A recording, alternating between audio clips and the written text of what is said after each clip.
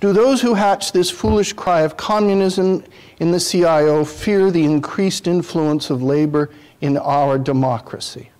Do they fear its influence will be cast on the side of shorter hours, a better system of distributed employment, better homes for the underprivileged, social security for the aged, a fair distribution of our national income? These are pretty good questions that he's asking in this rhetorical way, because he is suggesting that those who raise the cry of communism feel what toward all of these things he's just listed? I mean, whether it's fair or not, what is he suggesting about their attitude to these things? Yeah, that they don't want them at all. They fear them. It's a pretty good way to put it, though. In other words, he's saying, do they fear a better system of employment, better homes for the underprivileged, social security, fair distribution of our national income? In other words, by asking these questions, is essentially saying that seems to be what they do fear. That seems to be what the fear is. Certainly, labor wants a fair share of the national income. Labor has suffered just as our farm population has suffered from a viciously unequal distribution of the national income. National income and national wealth was unequally distributed at this time. It is still unequally distributed. It is more unequally distributed now than it has been for quite a long time. You talk with people in economics. I teach a course with Ben Friedman in economics. The chances of your moving from the bottom 20% to the top 20% of the income ladder is the same today as it was 30 years ago, believe it or not. But the distance between the rungs on that ladder is greater. Now, does everyone understand that concept? In other words, you have as much chance percentage-wise moving from the bottom of income and wealth to the top as you did ever since World War II in the United States. So that's the good news, but the bad news is that the distance between those ranks has grown greater and greater. So if your chance of moving from the bottom to the middle is exactly the same, but the middle is quite a bit higher than the bottom, and the top is a lot higher than it used to be, that means you are expanding the range of inequality. You haven't actually decreased the chance of mobility, but you have expanded the range of inequality itself. Has everyone got that concept? So that's why we're still talking about it today, because the inequality has grown in terms of income and wealth, even though if someone says, oh, there's just as much chance of a person who's not poor becoming rich today as there was 30 years ago. Yes, statistically that's true. But that chance isn't very great. For example, to move from the bottom quintile to the top quintile, it's been estimated the chances may be 6 to 10%, no more. That's not a very high percentage. But the distance between the top and the bottom now is greater than it was 30 or 40 years ago. That's where the inequality really pinches. That means you have a more unequal society because the rich are richer than the middle class than they used to be, and the middle class better off than those who are impoverished than 30 years ago. So Lewis goes on to talk about peaceful negotiations and contractual relationships. And then, this is on 114 near the top, until an aroused public opinion demands that employers accept that rule, labor has no recourse but to surrender its rights or struggle for their realization with its own economic power. So he's calling on labor and the labor movement to use its might. Now, what would it mean to use its own economic power? What would be the economic power of labor? Power to strike. Yes, that's number one, the power to strike. Even if you can bring in strike breakers, is a company liable to lose money if workers go on strike? Yes, it is liable to lose money. Are the workers liable to lose money? Yes, they're liable to lose money too. The union will set aside a certain amount of money to help the workers, but that money doesn't last forever. So right now in the state of Massachusetts, we are experiencing a strike of what significant group of workers? Anyone know? Is it nurses? No, that nurses, no, I don't think so. I don't think nurses, there's an important ballot question on nurses up in the November ballot, but I don't think nurses are currently on strike throughout much of Massachusetts. Oh, wait, is it bus drivers? No. Anybody? Natural gas workers. Natural gas workers, the people who go out and fix the pipelines, and their jobs are being substituted by others in natural gas.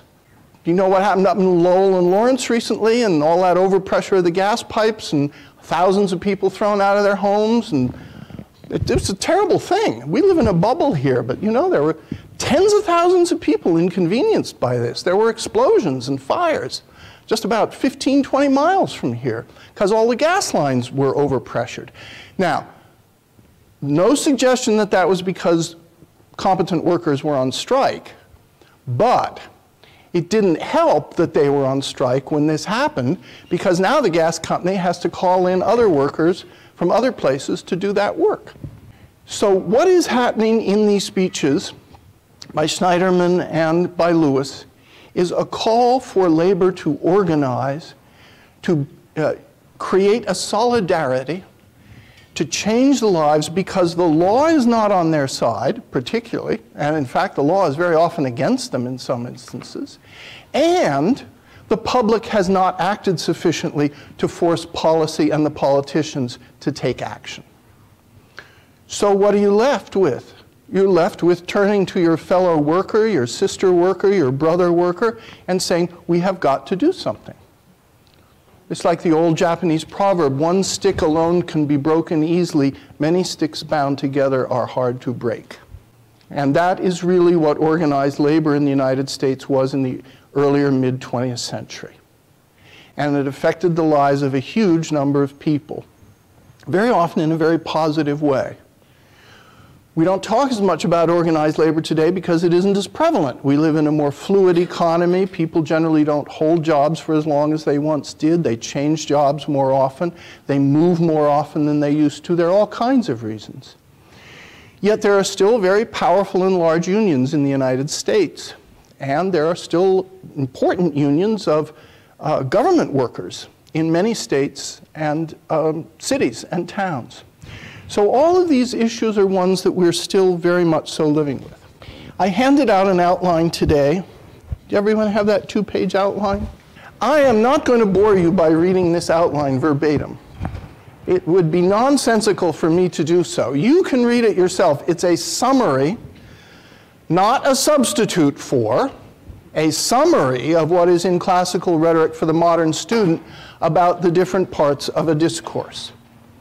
And the reason I wrote it out is that I wanted to emphasize certain things that are perhaps mentioned in Corbett, but not stressed a lot. So that's why I give you this complete two-page outline. And I just want to mention one or two simple things here. Keep introductions short. Period. Don't try to be funny or melodramatic unless you're really good at it. Do you ever see somebody doing stand-up comedy who's no good at it? It's painful. Similarly, in a speech, narration. Don't make your narration so long that your audience forgets what your argument is. You should have already stated your argument briefly, or implied it. You got a long narration. Oh, people are going to lose track of what you're arguing. Well, that fact's interesting, this is interesting, that chronology is interesting. What's the point? Why am I being told these things? That's the question that will enter your reader's mind. So keep that narration succinct. Remember what Lincoln does in the House Divided speech? This happened, then this happened, then this happened. Boom, boom, boom, boom. The first point, the second point, the third point. It secured this, it secured that. It's really like a legal brief. That was a fairly long narration there because it was a fairly complex story. But he kept in mind the argument by stating the argument briefly at the beginning. Nation's going to be all slave or all free. Now let's find out why. Give you the narration. Your argument may have some parts to it, right? In other words, you may have some evidence, and some different points to make in support of your argument, multiple points. These are what used to be called in rhetoric the partitions of an argument. Now, all that means, what does partition mean? It means just divisions. That's all it means. It's not a term that I'm going to use in this class, but if you run across it, that's what it means. Then there arises this question. When you're putting forward the various points of your argument, in other words, you're adducing different things in support of it, do you put the most important first or last? Noor says last. What's the danger, Noor, of putting it last? Use your imagination. What would be the danger of putting it last? What if the audience gets tired? Yeah, your audience is waiting, and you've started off with a weaker reason, and your audience thinks, boy, is that all she's got? If you build up to it and you let your audience know you're going to build up to it, that's another matter. But this is a tricky decision that everyone's going to have to make in their arguments. Do you put the most important thing last? And I would suggest make a considered judgment about that. Because if you start off with a couple of weak reasons, you're either going to lose your audience or they're going to say, oh, come on. Or, worse yet, they might anticipate you and they might start thinking of what your strongest argument is before you express it. And what would that make your audience think? I'm quicker than he or she is. I got this down faster. And you don't want your audience to do that because they will get impatient, quite understandably. You could experiment with strong, couple of weaker things, and then a fairly strong. Whatever. But if you have different parts, don't necessarily keep your powder dry until the end, because by that time, people are going to wonder. If, on the other hand, you have a case to make that obviously builds up to a stronger and stronger series of points, then Noor's advice is good advice.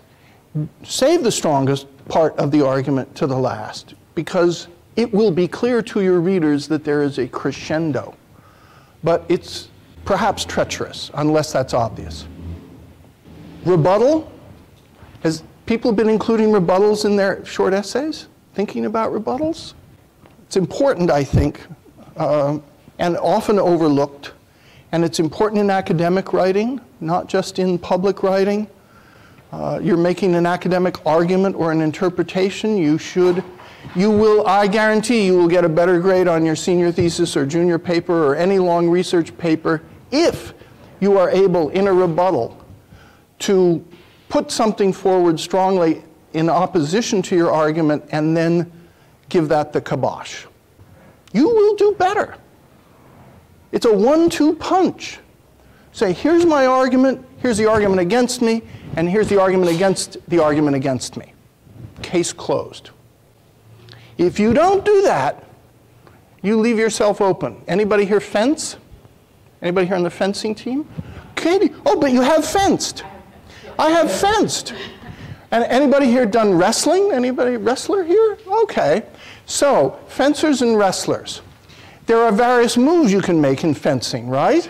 There are various moves you can make in wrestling, right? Does every move invite a counter move? Yes. And what happens if you don't know or aren't expecting that counter move? You're toast, right? You're toast, yeah. You're toast, yeah. Touch, touch, or you get pinned. So that's the analogy with your argument and a counter argument. You got to know it's coming.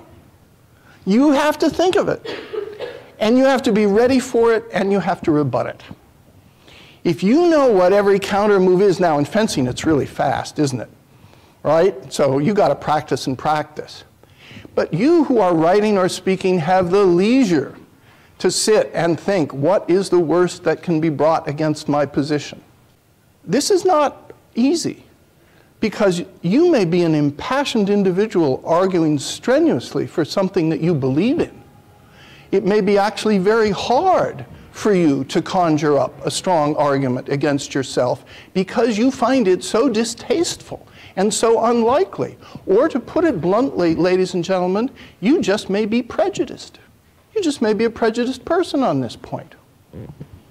We all are prejudiced on some points. So self-examination here will help you construct the best counter-argument. And maybe it might even make you change your argument a little. Peroration. I use the term peroration rather than conclusion because everyone should, after they have written their conclusion, look at every sentence in that conclusion and say, should not this sentence come earlier? Should not it perhaps come near the introduction or at the head of the argument? If you are doing your best to sum up what your argument is in your conclusion, you've done it too late. You have waited to the very end for the highest nutritional value. The peroration should be more like a kind of dessert. It should perhaps elevate emotion and feeling a little. It should resonate. It should change its tone from that of direct argument. Could even inspire in some cases. But what it should not do is state your argument that you should have stated earlier as a, quote, conclusion, end quote. That's why I don't like the word conclusion, because it suggests, what am I concluding in this paper? What you are concluding in your paper is your argument, which needs to come earlier. So look at every single sentence near the end of your paper and ask, maybe this sentence should go earlier, maybe much earlier. Should it? And I bet you will discover very often that it should.